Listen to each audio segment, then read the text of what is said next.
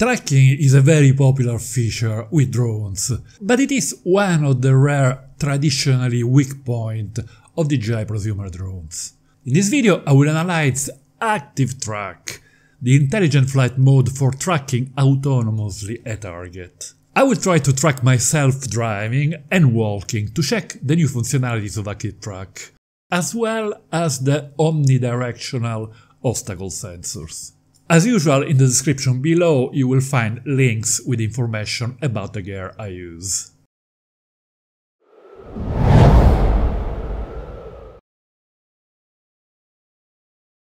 The three main intelligent flight modes of the Mavic 3 are grouped under the name Focus Track, and they can all follow a target. But Activetrack is the only one able to track autonomously, in other words, without the use of the remote controller. Therefore, it is the one to use in situations where we are unable to use the controller. For example, while driving, cycling, walking while talking, or interviewing someone. When tracking action and using the remote controller, I often find the mode Spotlight more useful, as it maintains the target on screen while we can perform all sorts of moves. I have made a specific video about the other two modes, Point of Interest and Spotlight. You will find the link at the end of this one and in the description below. Before starting a tracking session, make sure to go to the Settings and in the Control tab check the option Subject Scanning, so that the algorithm will identify trackable targets like people, cars, bicycles and boats, and put a plus sign over them. All we have to do is click on the plus button to select the target. It is the only way to track a moving target, and it works well most of the times. Notice that the option for object scanning is not sticky, so it has to be selected every time we start a tracking session. It can only be activated with the aircraft flying and not while recording video. Before tracking, double check in the Safety tab that obstacle avoidance action is set to bypass, in order to activate the new excellent APAS 5.0 system for obstacle avoidance. Also note that in case of troubles, in the Safety tab there is a useful Find My Drone option, showing the position of the aircraft in case of a crash. It is even possible to have it flashing and beeping to help retrieve it. After selecting a target by simply clicking on the plus sign, we are presented with the usual box with the three functions of Focus Track. After choosing Activetrack, an icon appears on screen to select the desired direction of the drone relative to the target while tracking. We can choose to track from each side, the front, the back, or the intermediate directions in between. This is a new feature and can be very useful if it works properly.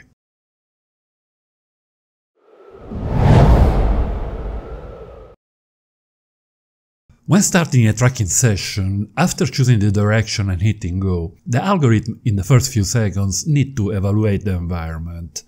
It is better to keep the target clear of obstacles during that time.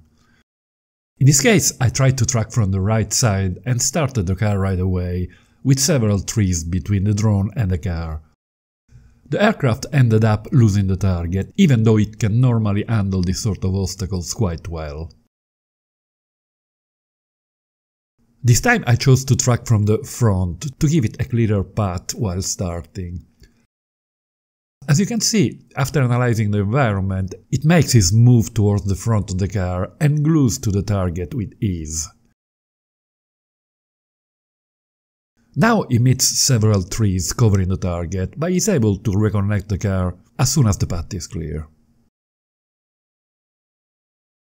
There are some quite tall trees around the path, but I do not touch the remote controller. I let the APAS system do its work, and it does an astonishing job.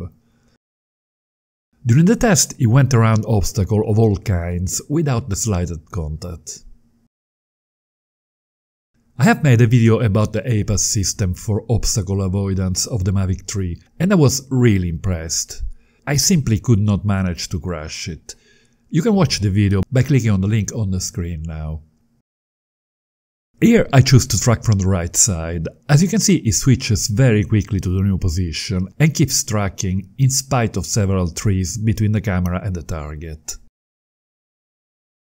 Here the mountain road turns sharply to the left, and I decided to move to track from the left to have the drone on the lower side. There are some very tall trees, so for a few seconds it remains on top of the car to avoid them, but as soon as the way is clear, it moves to the correct position. Really excellent performance.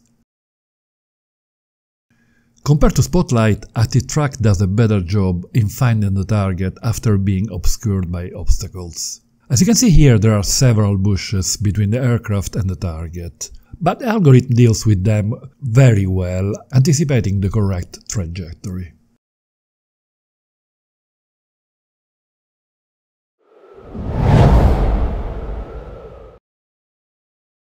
We're in a different environment now.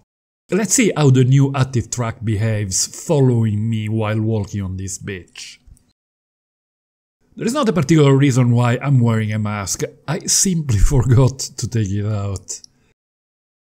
I start with the drone following from behind and it tracks me at constant distance and altitude.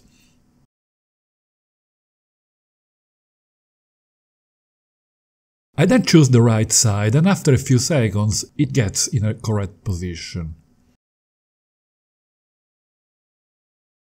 I then try tracking from the front and then from the front right, probably the most interesting positions when following someone.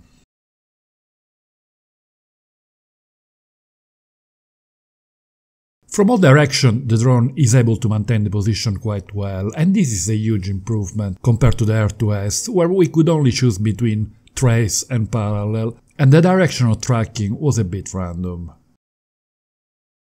So far I've let the drone follow me in a totally autonomous way. Let's see now what happens if I use the sticks of the remote controller to modify the height and the distance from the target. I lower the altitude to have the aircraft at the height of my head. As you can see, it remains at a constant height and displays on screen the distance from the ground. Now I get it closer to me and again it maintains the position.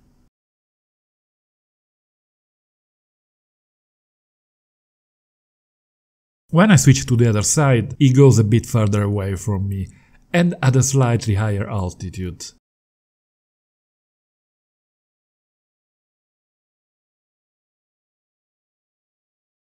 I can also modify the gimbal tilt. Then I bring it much further away and higher up. As you can see in a follow me scenario, we have complete control of the behavior of the drone, and the Mavic 3 maintains its position very well. Excellent performance. Next to the beach there is a wooded area with very thick shrubs and trees. Let's see if the Mavic 3 is somehow able to track me. It is very difficult terrain, as there isn't a real path. At first I tried tracking from the side and the result was okay. The drone detected me behind some trees, but when things got very thick he ended up losing me. Then I tried tracking from the front and for some reasons it worked much better. The Mavic 3 managed to keep track of me in extremely tough situations. Obviously, I'm not trying in any way to stay away from obstacles, but the drone managed to find its way through very thick trees and shrubs without even touching a branch once. An astonishing performance. Click on this link to watch my video about the other two intelligent flight modes, included in Focus Track, Point of Interest and Spotlight. Don't forget to hit the like button if you enjoyed this video.